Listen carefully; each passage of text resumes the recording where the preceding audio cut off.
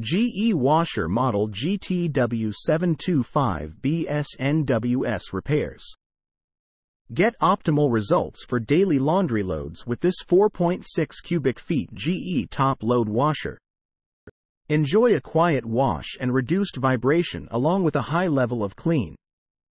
The 12 cycles of this top load GE washer offer versatile washing options for different types of fabrics.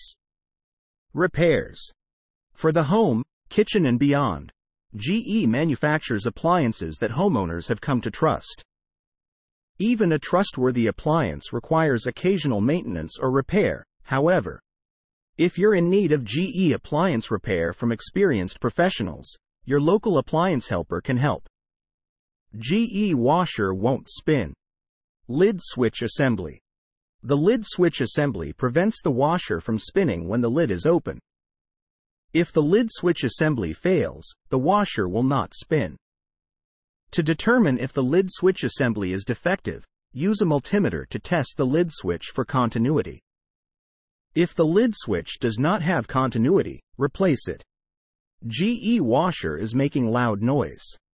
Bearing. The tub bearing is mounted in the middle of the outer tub. The tub bearing helps to keep the inner tub spinning smoothly. Replacing the tub bearing is a very involved repair and will require disassembling most of the washer. If the tub bearing is defective, we recommend replacing both the outer tub and bearing. GE washer won't agitate. Agitator repair kit. If the washer won't agitate, replacing the agitator repair kit may solve the problem. The kit contains the agitator components that are most likely to wear out and/or fail. If any of the parts are worn out, stripped, or damaged, replace the kit.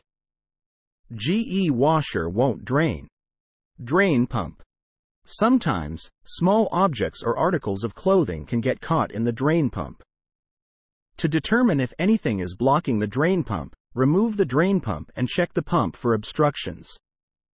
If the drain pump is clear of obstructions, but is still noisy during the drain cycle, replace the drain pump.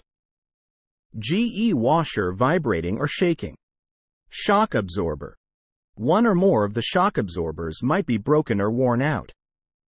The shock absorbers dampen the vibration of the washer tub. If one or more of the shock absorbers are worn out, the washer will vibrate or shake. Sometimes, when a washer is moved to another location, the shock absorbers can separate. Check the shock absorbers to ensure that they are positioned correctly, and inspect them for damage and wear. If one or more of the shock absorbers are broken or worn out, we recommend replacing all of the shock absorbers as a preventative measure. GE washer fills slowly or will not fill at all. Water inlet valve. The water inlet valve opens to allow water to enter the washing machine. If the water inlet valve is defective, the wash may fill slowly or not fill at all. The water inlet valve requires sufficient water pressure to function properly. First, check the water pressure to determine that it is adequate. If the water pressure is adequate, try cleaning the screens inside the water inlet valve hose connection ports. If the washer still fills slowly, replace the water inlet valve. GE washer leaking water. Drain pump. The drain pump pumps water out the drain hose. If the drain pump is cracked or damaged, or if the bearings are worn out, the drain pump may leak water. The drain pump is not repairable if the pump is leaking water, replace it. GE washer won't start.